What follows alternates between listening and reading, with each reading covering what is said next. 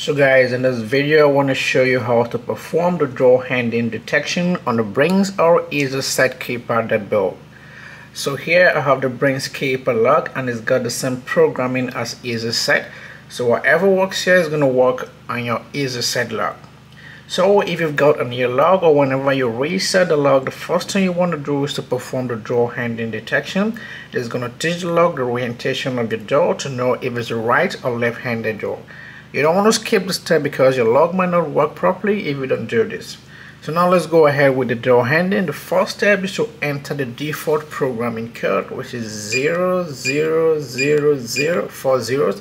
Then hit the Brinks button and press 0 and hit the Brinks button again. You can see the latch is extended to learn the orientation of your door. Now you can then go ahead with the programming using the default programming code, which is 000040.